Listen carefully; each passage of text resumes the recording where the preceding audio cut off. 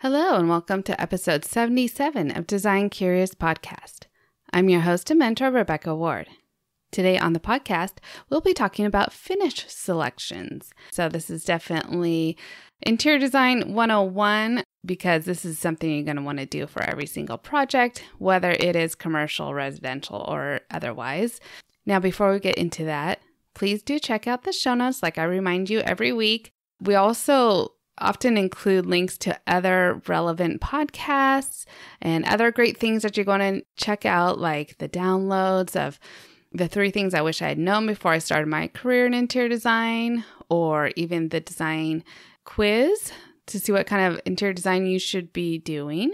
So go and check that out. All you have to do if you're listening to this on your device is scroll down in the episode and the show notes are down below. But you can also go to my website and click on podcasts and you'll see the latest episodes as well as back episodes and get the links for everything. And you can listen to it right there on my website.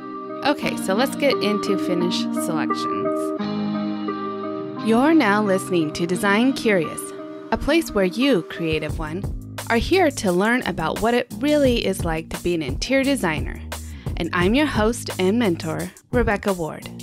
If you're worried about how to succeed in a creative career, if you're ready to learn your next steps to become an interior designer, and if you want the satisfaction of doing something you love every day, you are in the right place.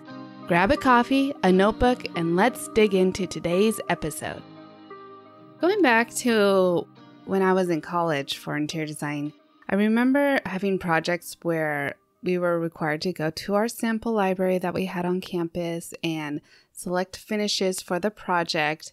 These are often fabric books and surfaces and samples that were donated from designers that were maybe not in circulation anymore, so we were able to use those. But I remember feeling completely lost and unsure about what was the right thing to select for this and how to go about it.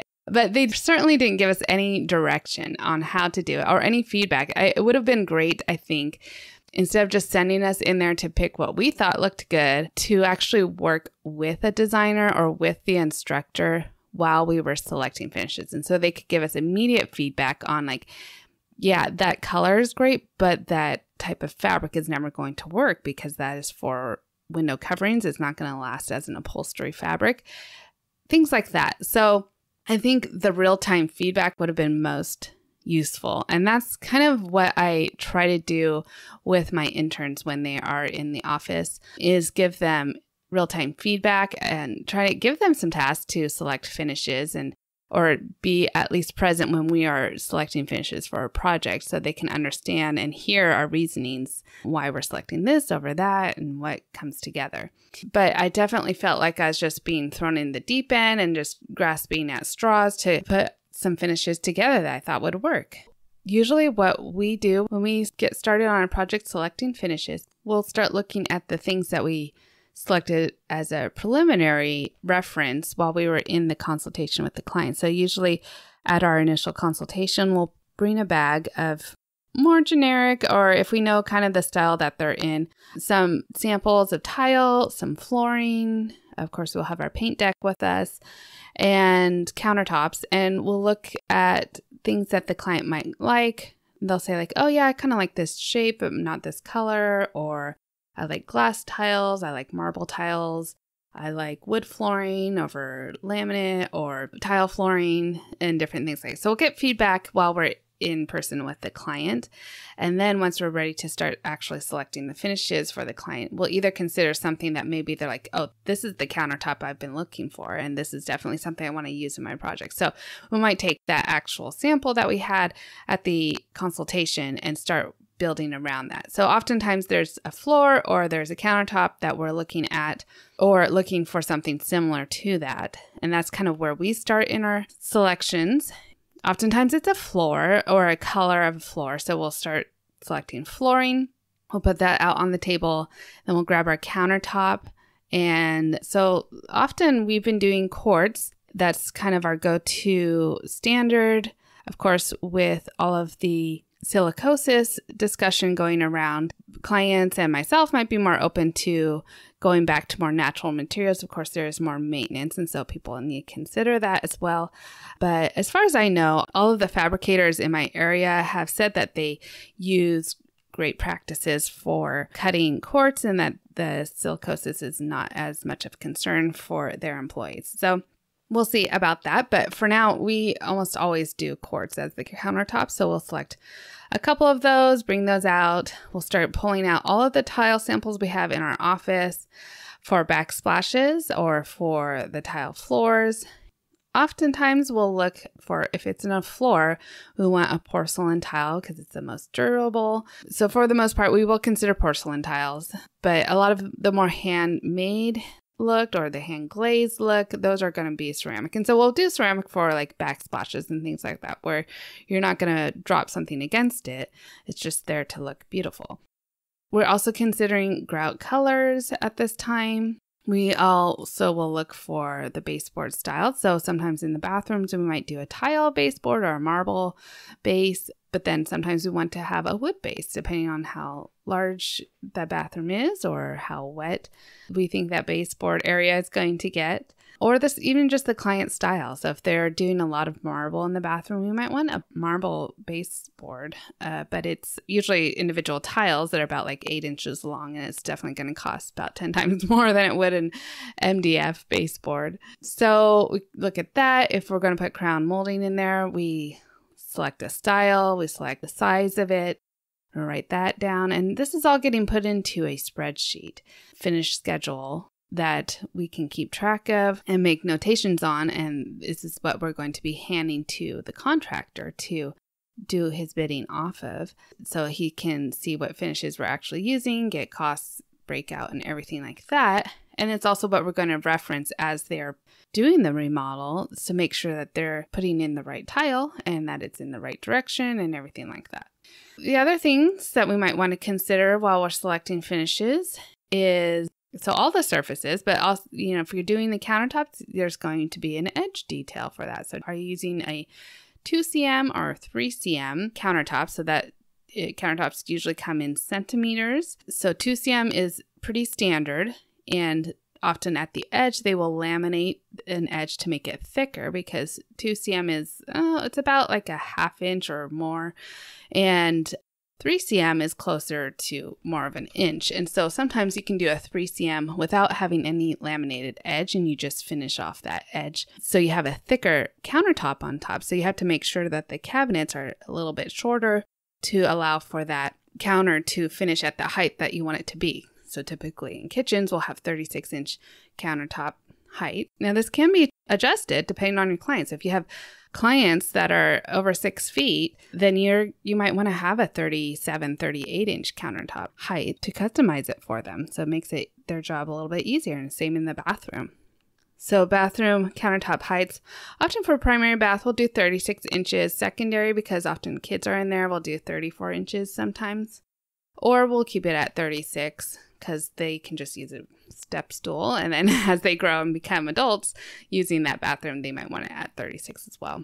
You'll notice as you go into older houses that the standard used to be 32 inches high for the bathroom vanities, which if you're 6'5", leaning over to wash your face or something like that, that's just a long way to go to wash your face. So we typically now we'll do it at 36, but every designer might have different standards that they use. And so some might always do 34 inches in the bathroom or 35 or whatever it is, custom detail that is one that designer has found the majority of their clients like.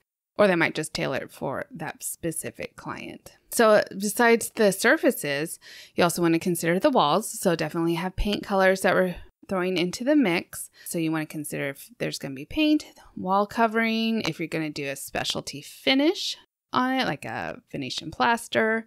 You might do some wainscoting or some wood paneling just to break up a large blank wall.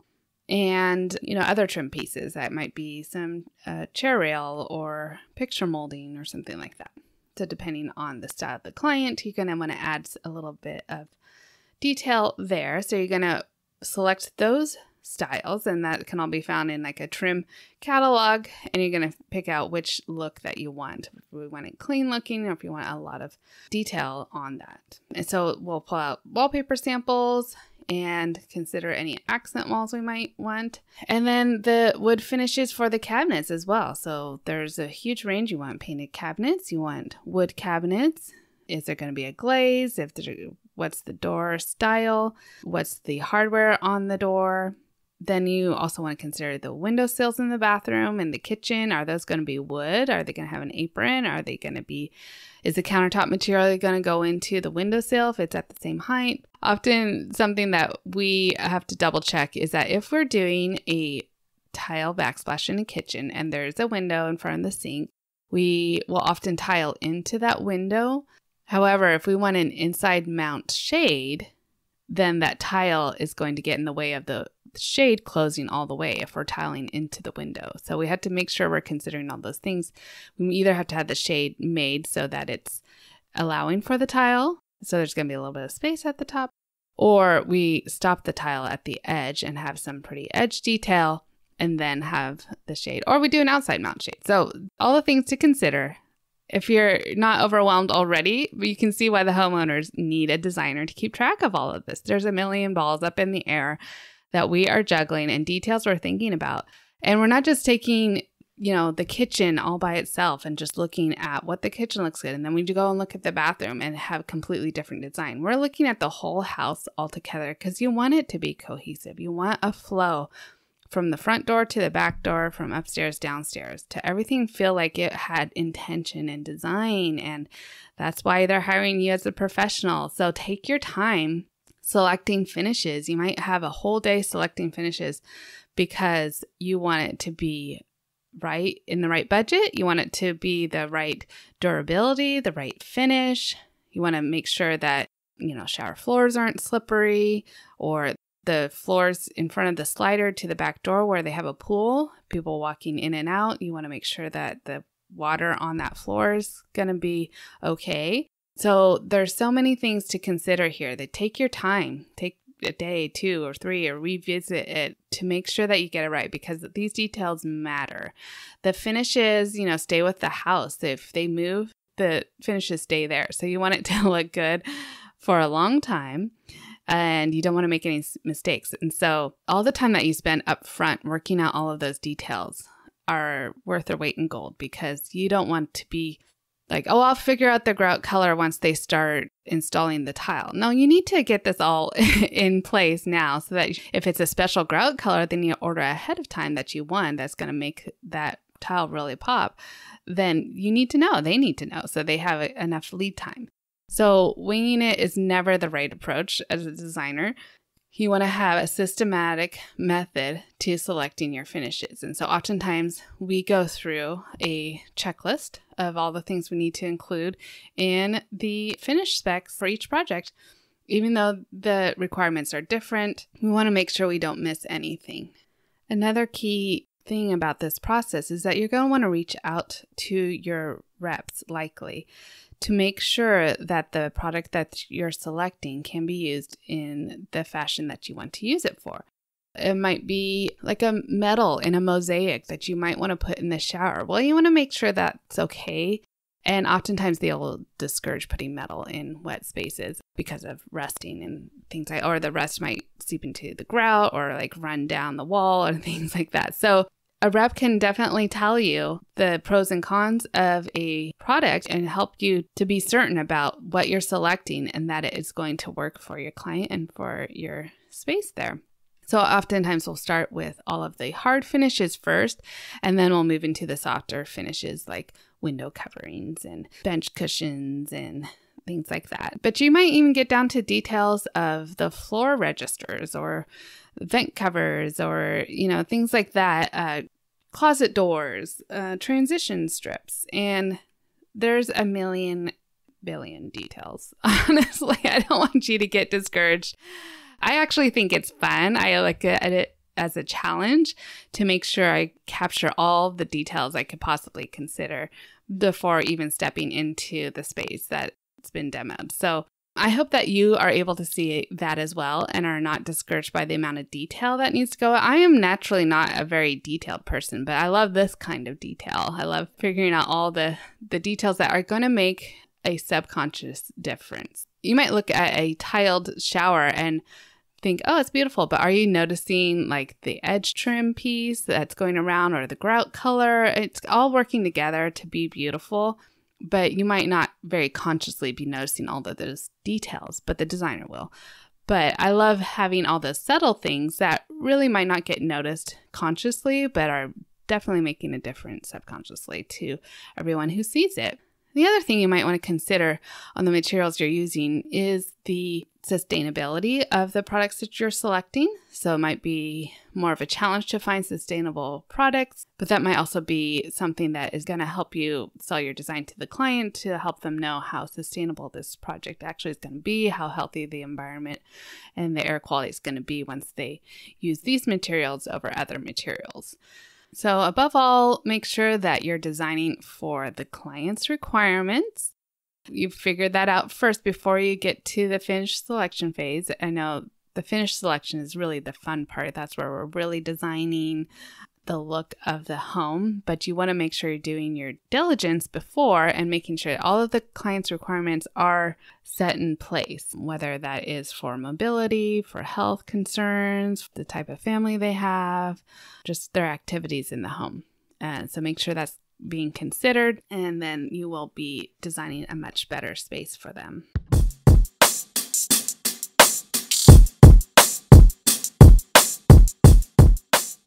So it's no wonder that homeowners can get quite overwhelmed when they need to go and select finishes for their house, because it is hard to see the big picture, and that's what they're paying us to do. It's like bring it all together, make it cohesive, and not get distracted by the shiny thing that doesn't fit with their project but is still beautiful. So you can't have all of the things all together. There needs to be intention around the design and the finishes that are being selected. So that's where the professional comes in, and that's why you're important to the project. So I hope you enjoyed that. Leave me a review and let me know if you liked this episode or what your favorite episode is. I'd love to hear from you. That's it for this week. Stay tuned and we'll have another great episode next week. And until then, stay creative. Thanks for listening. If you love this episode, please leave a rating and a review. This helps me reach other curious creatives like you. If you have a topic request or would like to contact me, simply head over to my website, rwarddesign.com, or email me at podcast@rwarddesign.com.